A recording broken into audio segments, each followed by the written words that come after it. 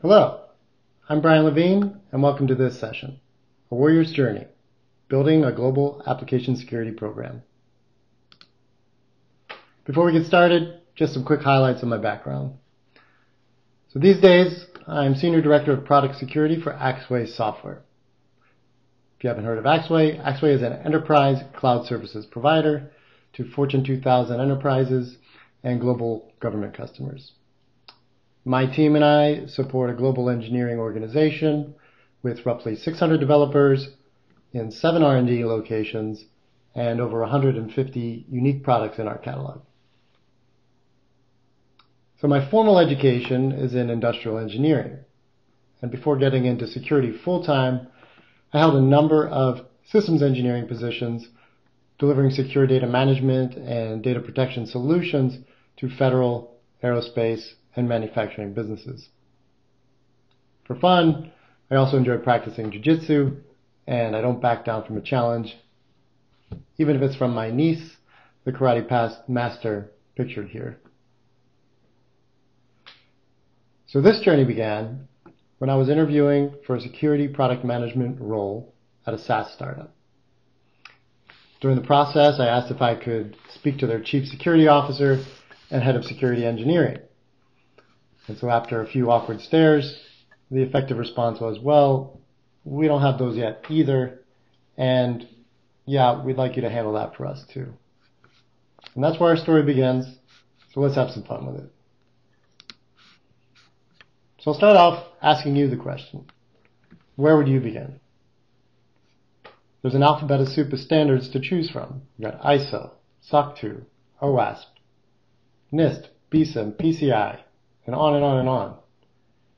If you were tasked with building a security program, it was day one in a new role, which playbook would you use? Is there a script you can follow? Which set of frameworks would you use to get started in the right direction? So my talk today is going to draw on this quote and the wisdoms of the martial arts master and philosopher Bruce Lee. Adapt what is useful, reject what is useless, and add what is specifically your own. And so in that spirit, I'm going to draw on my own experience with some of these frameworks and guidelines and cover the core foundational components that I feel have led to my success and I hope will help you get started. And as well as I hope that you'll take some ideas away from this to advance your own application security program. So what I'm hoping you'll get out of this talk are some strategies and tactics that you can use to develop and improve your program, and what we're going to cover in these 3 core areas. So we'll focus on establishing a security culture, we'll look at developing and scaling security processes, and we'll look at governance for ensuring visibility and executive accountability. So I really look forward to hearing your feedback, questions, and maybe some different opinions, other ideas that maybe you've found to be successful. And also I'm going to try to be brief where I can because of the recorded format and attention spans for watching long videos. So I might gloss over some details, but I'll be happy to cover that in more depth or give you more detail if you just ping me and we can follow up offline. So we'll start with culture. Security is everyone's responsibility. You've probably all heard this declaration in some shape or form in your career. But how do we really implement that? Everyone can't do security all of the time. Developers, managers, operations teams, they all have day jobs to do. So let's unpack this a little bit and talk about some of the key role players and what their responsibilities are in delivering a security program. So the first role we're going to take a look at is the Central Application Security Group. This group goes by many names. You may recognize some of these. If you're looking at the OWASP, SAM, they call it the Secure Software Center of Excellence, or the SSCE. It's a mouthful. The BSIMM calls this team the Software Security Group. In my company, Axway, we call ourselves the Product Security Group. I've also worked with individuals who go by Product Security Office. So there's many names, and you may recognize a few. But whatever you choose to call it, let's look at some of the guidance from OWASP, SAM, and BSIM and others on what the roles and responsibilities are for your central security team. So just highlighted in red here, a couple of the ones that I resonate with and have worked well for me. Number one, defining the charter. So make sure that it's defined, written down, and that you've got executive management buy-in and executive sponsorship on the charter. The security group needs to publish SDLC standards and guidelines for app security, and the product champions are typically the ones that are going to be required and responsible to first select the tools to use within the organization for security scanning and the SDLC process. Excuse me. Also, some very interesting data and pointers from BSIM. So if you look at the BSIM study and what they recommend for the SSG, you can read the slide here, but according to their observations, the very first step is to form an SSG. Without an SSG, success is very unlikely. So they looked at 130 firms in the latest study and noted that every single one of them has a security software group. So basically the message is, don't try this at home if you don't have an SSG. Also some interesting data from this study. If you look at the first red arrow there, the average size is 2% of SSG members to developers. So in other words, for every 100 developers, you have 2 members on your SSG team.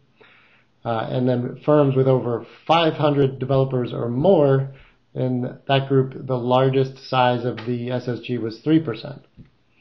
So as a benchmark, somewhere around 1 to 3% of your SSG team to the number of developers seems like the goal to shoot for. And of course, it all depends on the size of your organization, your mission, the business that you're in, and the information you're trying to protect. So just some advice and notes on building your Software Security Center of Excellence. Number one, getting started. So securing executive sponsorship is critical. You have to get executive buy-in and executive skin in the game. Believe me, you will need this when it comes time to prioritize security alongside with feature development, product roadmap, and other stakeholders and other challenges to the business. Everyone's got a say in what the development team should work on next. So getting visibility and sponsorship for security at the top down is critical for your success. Additionally, the charter and scope should be written, documented, and shared within the organization on a wiki or the corporate intranet. Make sure this is documented, shared, and everyone has access to it and visibly understands it. Your goals and objectives need to be defined, achievable, and measurable. Assuming you've done the first 3, you want to make sure you're aligned with R&D. So you make sure that they are aligned and in agreement with your scope, your charter, the goals of your SSDLC. If not, iterate, go back again until you have that alignment. Additionally, when you're working with engineering, make sure you understand the procedures and tools they use today. Are they using Agile? Are they doing Scrum? Are they doing continuous integration? What's their product lifecycle look like? What does their roadmap look like? Make sure your security group understands the environment and has that business awareness of the product development lifecycle before you start. And then start with internal evangelism. Again, the blogs, internal wikis, corporate intranet, Slack channels, teams, establishing a forum where you can put out your guidance, put out your guidelines, get discussion going, ask for feedback. These are all important goals to start building a culture and to start evangelizing security. And then also the SSCE is responsible to look at and see what platforms are we using, what languages, what type of vulnerabilities are being discovered, and identify tools to address and identify those types of issues.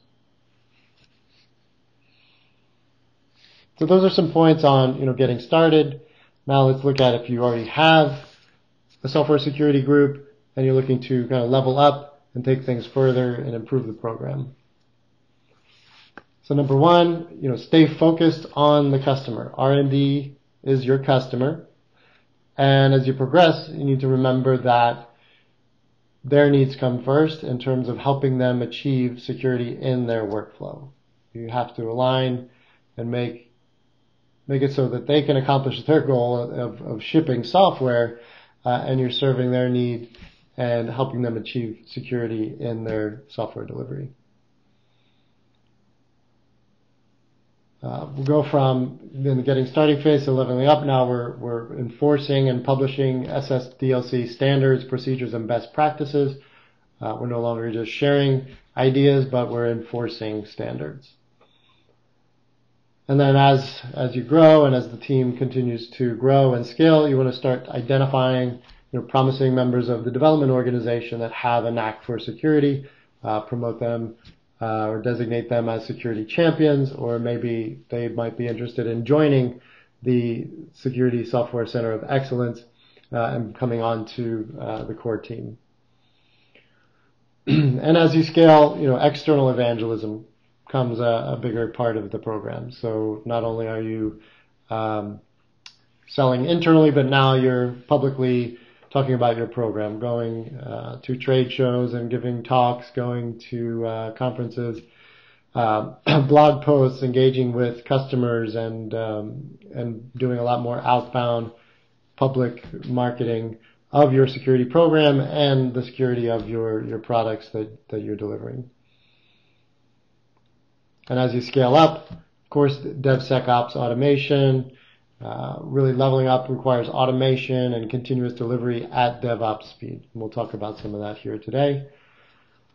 And then data-driven program management. Again, as you scale to 100, 150, 1,000 products in your catalog, you need to measure the activities, measure what your team is doing, measure the security issues that are being discovered in the products that you're working with, mine that data to improve your product process, to improve your team's workflow, to improve your team's charter. So I'll give you an example.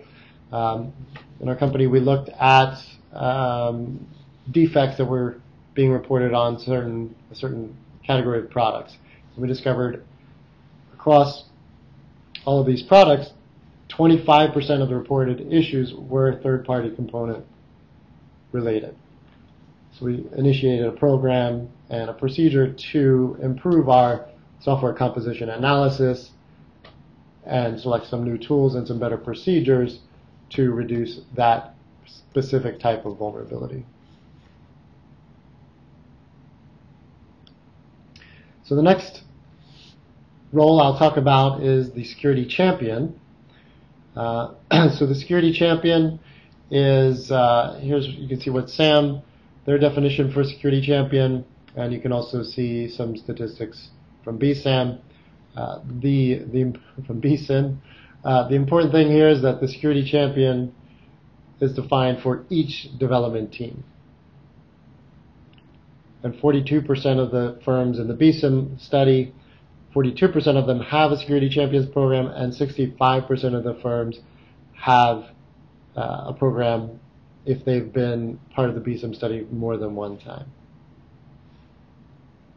So now we'll look at some specifics on building that security champions program and leveling up the security champions program. You can see also some companies call these security champions, others call it security point of contact, or the SPOC. So you can choose a creative name that works for you. But the idea here is to identify individuals with a passion and an interest for security. Volunteers work a lot better than voluntold. So it's always better to find the folks that are already coming to you asking about security topics, asking about privacy, raising security issues, coming to you with challenges and things to work on already. Those are the folks you want to identify and name as your security champions.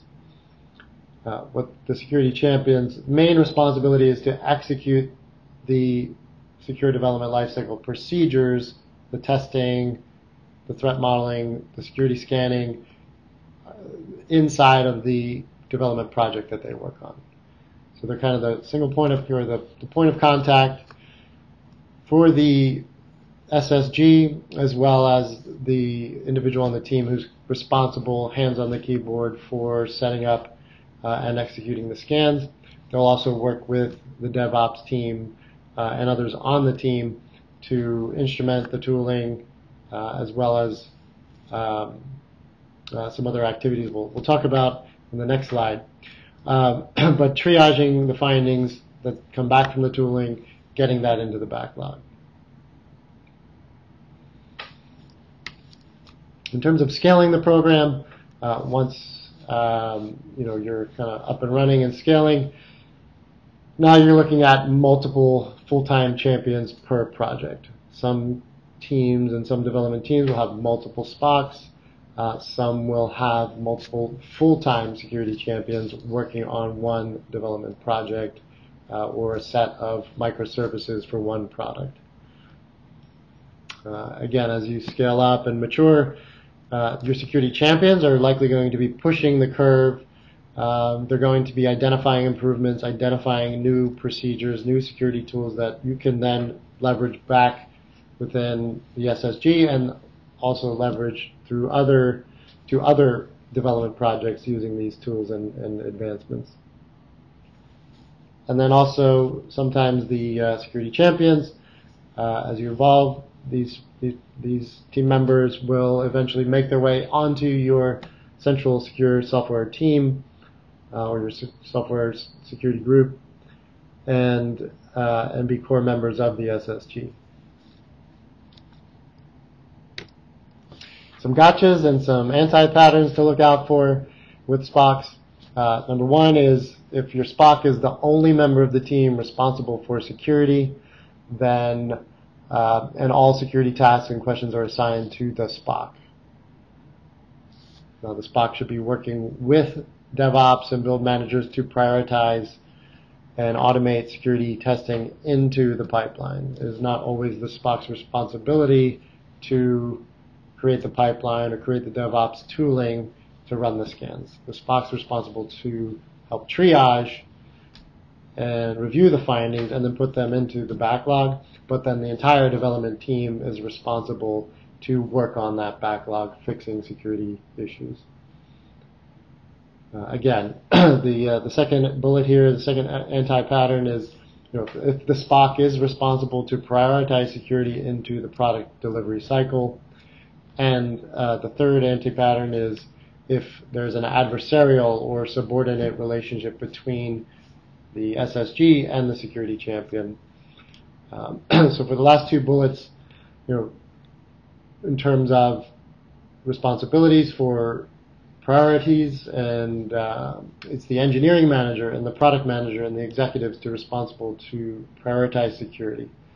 It's not the SPOC's role to prioritize security.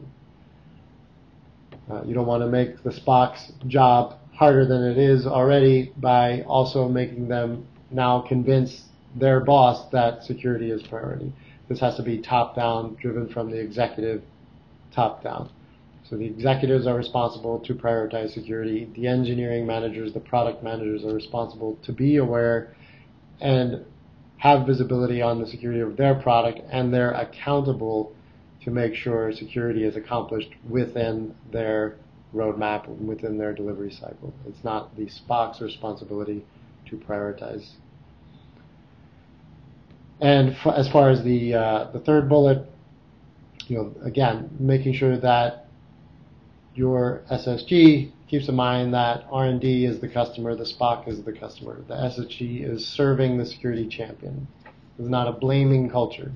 If the product is failing security, it's a business, organizational, product management issue. It's not the SPOC's fault. So we want to execute in a blameless culture, in a blameless environment. So now we've established who the role players are. How do we get teams to know and apply what we need them to do? Quote here, knowing is not enough, we must apply. Willing is not enough, we must do. So I'll talk about 3 core components for the education and awareness part of culture. Number 1 is structured training programs. So we've got mandatory developer security training, advanced, role-specific, and platform-specific training, which is a little more hands-on. The mandatory, this is for all developers. When they hire on, they are required to take a training, and then either annually or biannually after that, take a refresher. The advanced blue belt classes, these are for more role-specific, platform-specific, language-specific, where we want to get more hands-on into fixing code and looking at specific problems in the language that they work every day, and do hands-on exercises, hands-on coding challenges related to their day-to-day responsibility. And the black belt is more behavioral achievements and certifications. So this can be hosting a security meetup, writing a security blog post, publishing something internally or externally. These are all behaviors that contribute to someone's achievement of the black belt. And it may take several years to build out a training program and to see a cohort go from white belt to blue belt to black belt. So obviously, if you're just starting out, start with the mandatory developer security training, which will include the top 10 OWASP vulnerabilities, common security mistakes developers make, and spreading that awareness around common challenges. The third bucket here on the slide is security events. These are kind of security days where we do a workshop day. We'll have someone from the SSG go into the site, R&D site, or within a team, and do some immersion. Usually we'll do some structured training, and then do some tournament or challenges. We also use capture the flags. This is a great way to, again, bring people together in a fun way. It's hands-on, it's fun, and gets people interacting and really kind of seeing some real-world challenges, either on sort of the capture the flag type of targets, or even setting up challenges where they get to attack and hack into their own products. Just mention here, we use OWASP Security Shepherd as one of the tools we use for capture the flags, and there's a lot of other great tools out there, open source and commercial, you can use here. And then finally, the third part is the recognitions and rewards. We really want to reward and praise people for taking the initiative and for taking advantage of the training available to them and going the extra mile as needed in their products and across these challenges. So, publicly praising them in Slack, Teams, company intranet. You can launch a Security Stars program where, again, you, on a periodic basis, either quarterly or monthly or just ad hoc, name who the Security Stars are for that time period and announce them publicly. And also, of course, a little swag and some inexpensive gift cards can go a long way. This is a fun and engaging way to kind of breed awareness and brand your application security program, have t-shirts made, come up with a logo for your team, and share those as awards. And also, of course, hit up your vendors. They're a great resource for hoodies, stickers, and other fun giveaways. So now we're going to move into the second area we talked about and highlight some of the processes and technologies needed at the foundation level and also what's needed to advance your program. So the first step is to define your security gates and passing criteria. And I just highlighted, this is from the Microsoft SDL, but I'm highlighting here kind of three areas we're gonna focus on at this point. So establishing security requirements. The idea here is this is the optimal time to define the requirements as upfront during the initial planning phases of the product.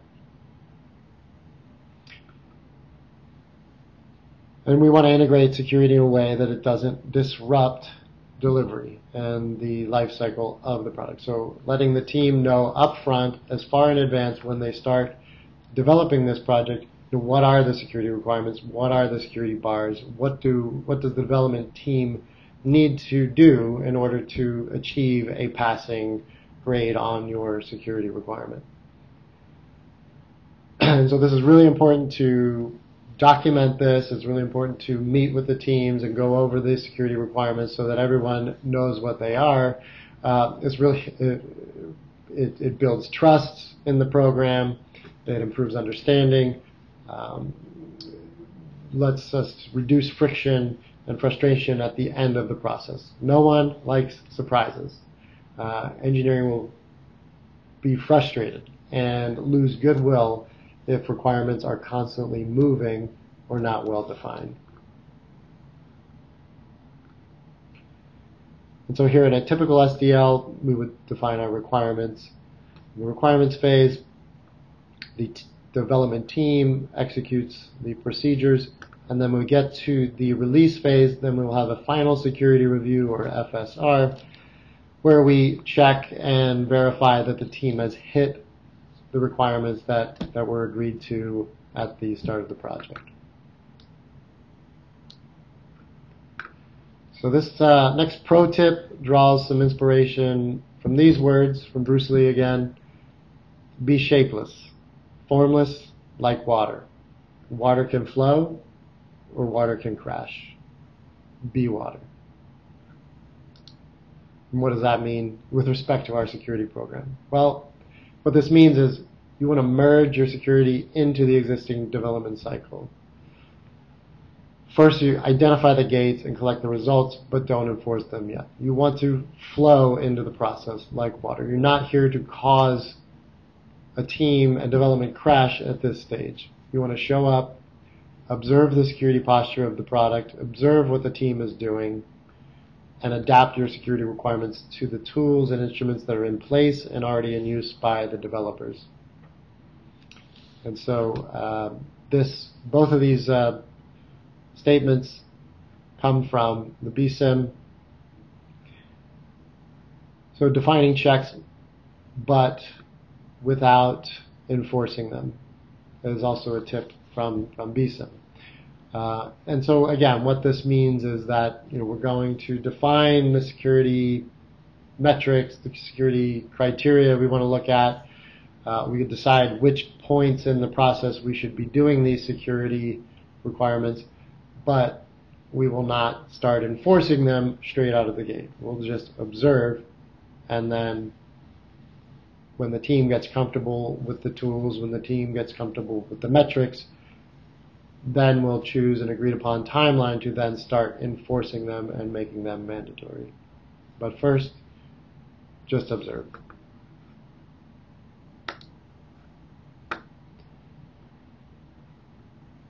And so for security gates and defining security bars and security requirements, I'm just going to give an example here. Here's what one security gate might look like for one control. So software component analysis. So for software component analysis, for ISR and FSR, the project is scanned using the approved SCA tools. All results are reviewed by the development team. And then assuming we're doing enforcement now, all critical, high, and medium issues are resolved prior to the release. Again, it doesn't have to be extremely verbose, just something that's clear, concrete, measurable. You can put it in writing to the development team. They can see exactly what the requirement is. They know how to measure it, and they know how to know if they've achieved and passed the security bar. And so in practice, you'll follow kind of a pattern like this on the other security gates or security bars you need for your environment. So for example, we have bars for threat modeling, secure design review, static application testing, container analysis, attack surface analysis, and dynamic scanning. Each of these controls will have a security bar definition that says how do you test this, how do you measure it, and what's the passing criteria for that bar.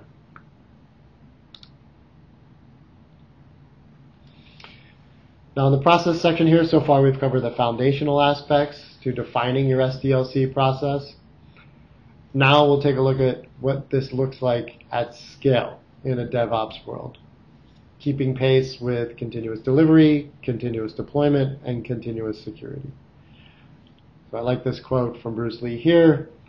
I fear not who has practiced 10,000 kicks, but I fear the one who has practiced one kick 10,000 times. So that 10,000 times is what we're talking about here now, is that the SDLC is great, but how do you do that 10,000 times? How do you do 100 releases per week or per day if needed and still meet your security requirements?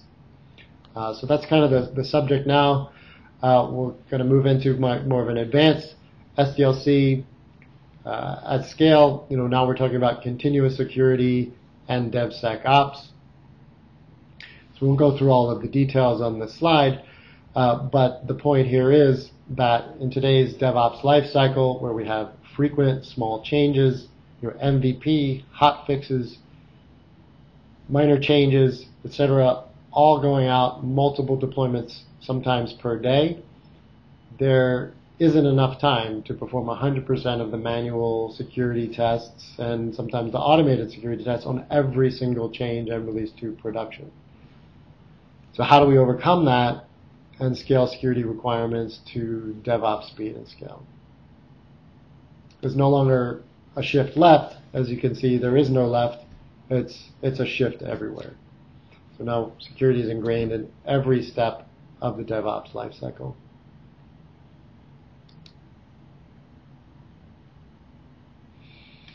So here's a notional example of what a continuous security pipeline at scale would kind of look like. Obviously, it requires a high level of automation and orchestration. And again, this is just an example. There's some vendor names and examples here on this slide. Again, these are just notional examples. They are not meant to endorse any of these vendors. Just some examples of some that we've seen. So here, what we're illustrating is that security is integrated into the CI pipeline. And security monitoring is integrated into operations, telemetry, and procedures. Defect management is centralized, backlog management is centralized, and it's all integrated.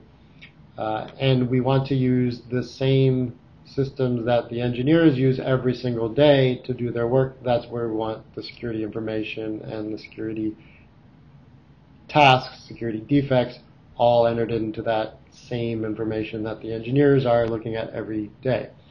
Security can't be something that happens on the side or at the end and dropping off a report to someone to now go look through a document to figure out what needs to be done. The security tooling is integrated directly into the engineering and development pipeline. So we'll kind of just quickly go through this example here. I won't spend too much time on it. Again, if you want more details about this or the previous slide, ping me and I'll be happy to share more depth. But in this example, you can see that security tests are done before deploying to staging. Once we deploy to stage, we run the dynamic testing and surface analysis testing. If it passes those tests, then we can deploy to production. And for out-of-band tests that don't happen during the pipeline, we check via APIs to see the latest result from those tools. For example, in threat modeling, you can check and see, has this product or feature had a threat model, and if so, are there any open or outstanding issues that were raised from that threat model that haven't been addressed yet.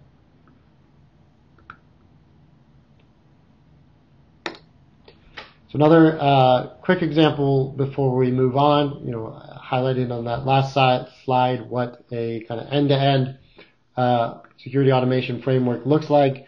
Now we're going to take a kind of deeper look into an actual CI/CD pipeline with security built in.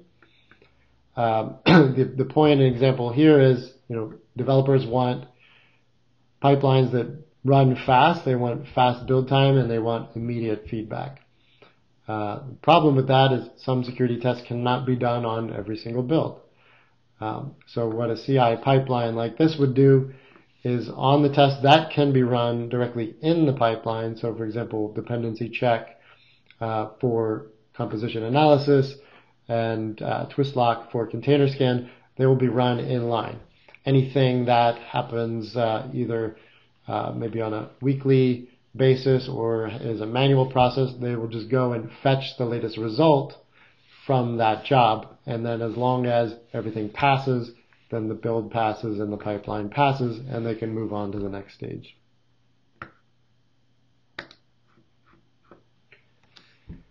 So now we've come to the third and final stop on our tour, and appreciate your patience and attention so far. I'm going to cover two core components on governance, and then we'll wrap up. So the first concept we're going to talk about is establishing a meaningful metric and KPIs. And the second point we'll talk about is handling security exceptions and risk acceptance as part of your SDLC process. So in this example, I'm sharing some KPI metrics and dashboards.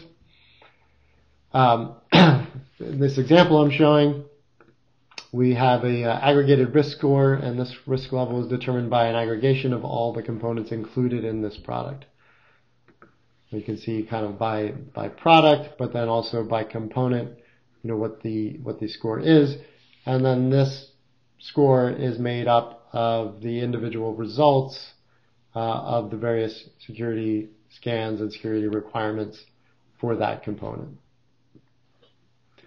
So one of the really important point I'm trying to illustrate here is that, number one, you want to aggregate this information, you want to aggregate the metrics, and use these to communicate risk to the business. You want to share this at the executive level so that they, see trends and they're aware of the current security posture.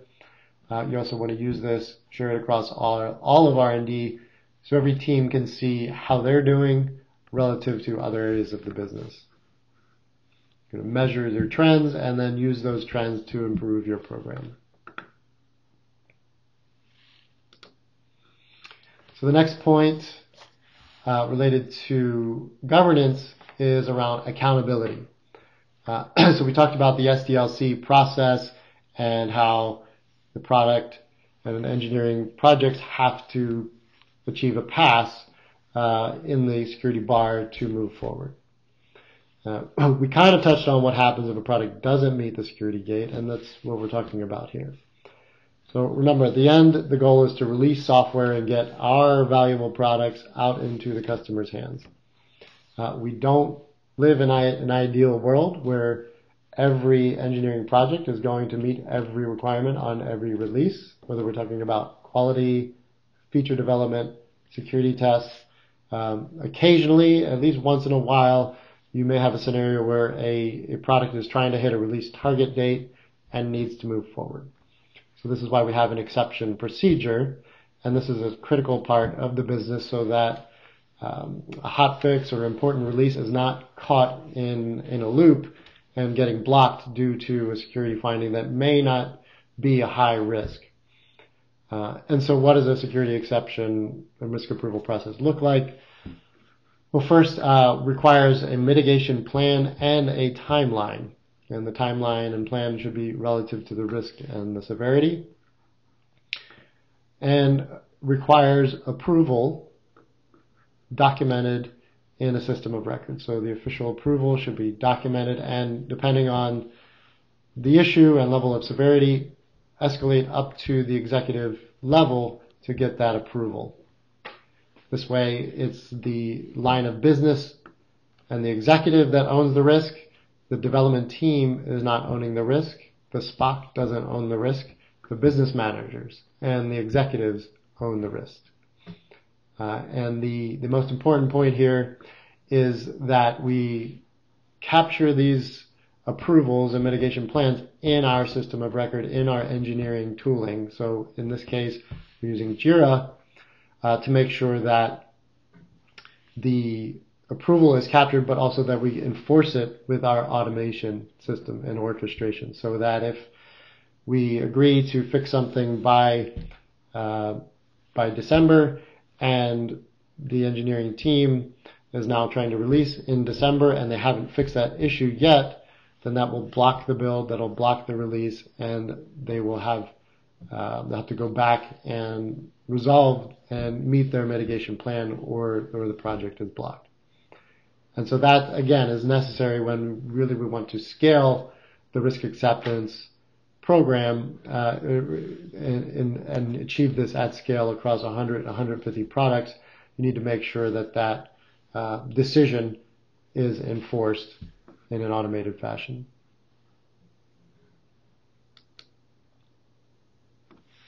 And so now I'm going to wrap up here.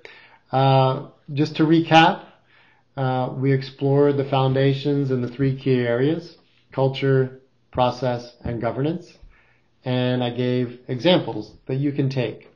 Number one, if you're just getting started and building a program, but also hopefully if you're looking to improve your AppSec program and improve your AppSec program to the next stage, some takeaways and actions you can take to go to the next level. So the advice and takeaways, again, begin where you are, focus on these foundations, set yourself up for success, and some questions to ask as you go along. What are the critical risks and objectives for your business? Start small, use iteration and minimum viable product, and that mindset to get things moving, establish some success, and build from there. So I hope you found something useful. Really would love to hear your feedback. Please let me know your thoughts. Where you can find me on social media, usually here, LinkedIn is the one I usually check. Shoot me a private message or mention me in a comment. Greatly appreciate any thoughts, comments, feedback, disagreements, complaints, arguments, anything at all. Just engage me and I'll be happy to discuss more and share additional details. Thank you very much.